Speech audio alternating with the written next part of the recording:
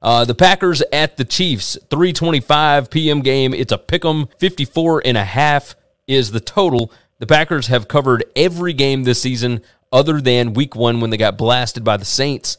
The Chiefs do not cover against anybody. They did not look good on Monday Night Football against the Giants. That was another one of those that was a poorly played game, but I guess it was exciting at the end. I mean, it was only 20-17. This Chiefs team is not good. They are not good. In that defense against Aaron Rodgers, I don't care if he's got any wide receivers. I do think it hurts that you lose Bob, the tight end. I forget his last name right now.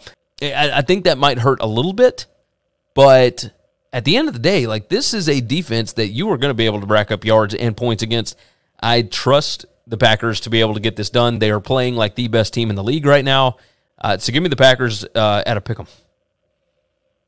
Yeah, Packers are going to win this game. Packers are going to kill them. Something's wrong with the Chiefs. They're not very good. This is the old mantra of the Super Bowl team. The team that loses the Super Bowl doesn't make the playoffs the very next year.